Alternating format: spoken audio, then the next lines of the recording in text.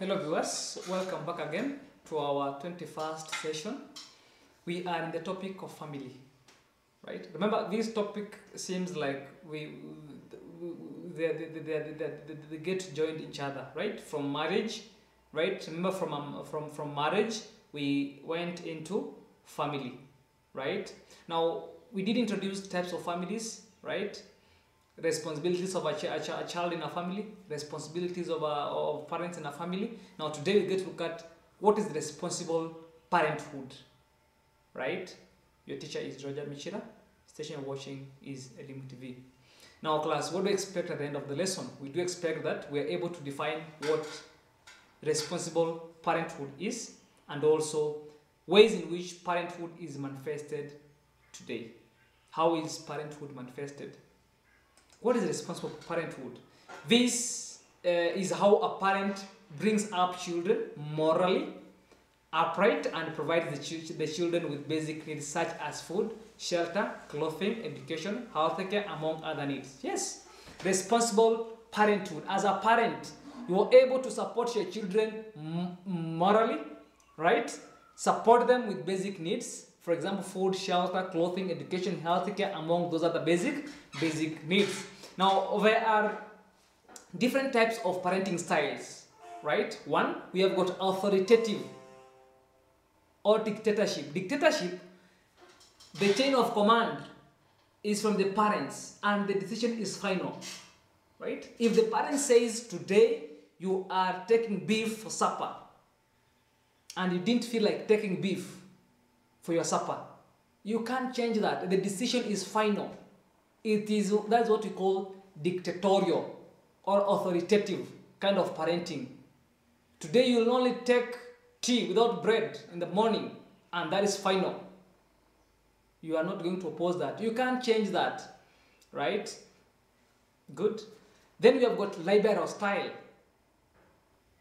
right? Or laissez-faire kind of parenting, whereby the children do as they want, right? And this kind of parenting is not that good, whereby children are getting to decide on what to do, right? Suppose if they decide we're going to do for a disco tonight. No, that's another style. That's laissez-faire, whichever you can pronounce it. It depends on where you are born. That is laissez-faire.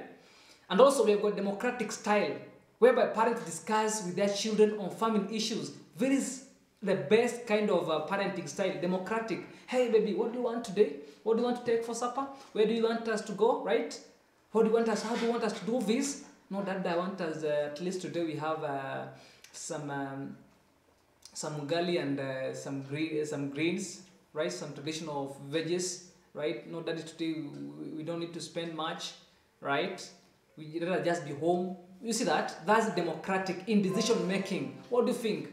Yes, my son, I want to go and buy a car. What kind of car do you really want me to buy? And you see that? That is democratic style of parenting. And this is one of the best in family. Now, what about a responsible parent? Who is he or who is she? Brings positive role model or is a positive role model to their children? A role model to their children. Right? Think of that father who comes home drunk, yes, very dirty, you know. You see that? Imagine that. Who drives children away from home when he comes, right?